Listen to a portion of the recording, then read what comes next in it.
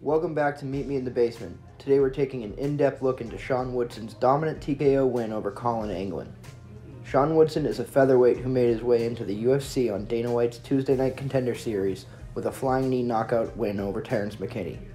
He's since gone 3 of 4 in the promotion, with his only loss coming via submission by Darce choke to Julian Erosa in June.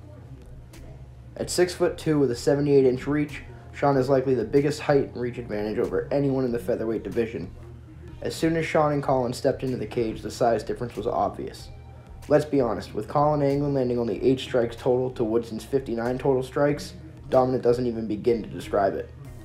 There are 2 main takeaways here: Sean Woodson's incredible boxing ability and his newly shown off defense grappling, with Sean easily stuffing Anglin's takedown attempt, digging underhooks, reversing position, and returning to striking range.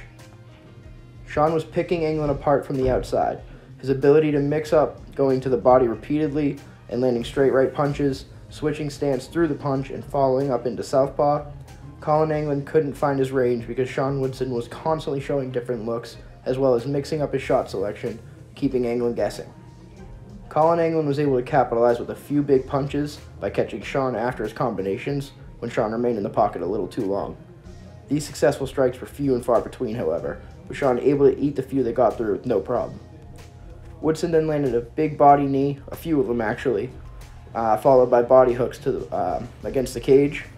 Woodson immediately recognized Anglin was hurt to the body, going as far as to shake his finger at Collin after a particularly harsh liver shot got a big reaction from Collin Anglin. From there it was over. Woodson throws 4 to 5 more big hooks to the body and liver that drop Collin Anglin, forcing the referee to step in and end the fight.